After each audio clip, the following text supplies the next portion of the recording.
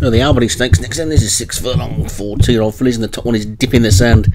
Craig Beckwith, Dominatrix for Paul O'Neill, driving Henrietta, Dan Hughes, Duchess Barbara, Tam King, Fantara, Nick Driver, Lady Kinloch, James Shea, Lioness, Paul Rhodes, Marina's Lale, John Morgan, My Mum Gert, Derek Hinton, Sue's Moda, Alex Cherry, Sun Goes Down, Martin Liederman, Where Eagles Dare, Leon van Rensburg. So 12 of them meant in this, and all installed.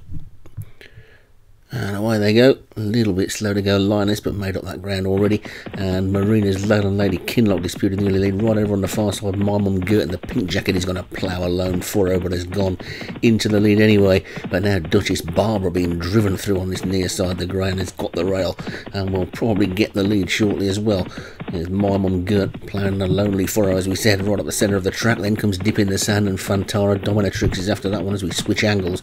And you can see there that the angle looks as though My Mum Gert is much more clear in the lead than she really is, but My Mum Gert is the leader, from Duchess Barbara in second, Dominatrix is third, then Marina's Lale, Fantara's after that one, Dip in the Sand, trying to get into it as well, then Lady Kinloch, Where Eagles Dare, looking towards the back, Sun Goes Down, and Sue's Moda at the back too, but My Mum Gert then into the final 2 furlongs already, and My Mum Gert trying to give Derek Hinton a Royal Ascot win, and Lady Kinloch is second, Marina's Lale, they're going to swamp him now though, and driving Henrietta comes up on the outside, driving Henrietta, Marina's Lale, Lady Kinloch still there, here comes Lioness, Dip in the Sand, it's 5 on the line as they race into the final half furlong.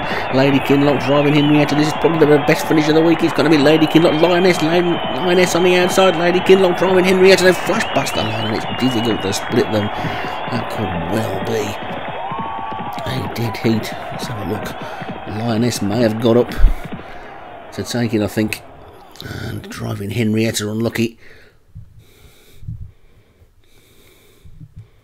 Let's take a look at the full result, and Lioness for Paul Rhodes is indeed the winner. Driving Henrietta for Dan Hughes was second, Lady Kinloch for James Shea was third, Dip in the Sand for Craig Beckwith was fourth, and Marina's Lale for John Morgan was fifth.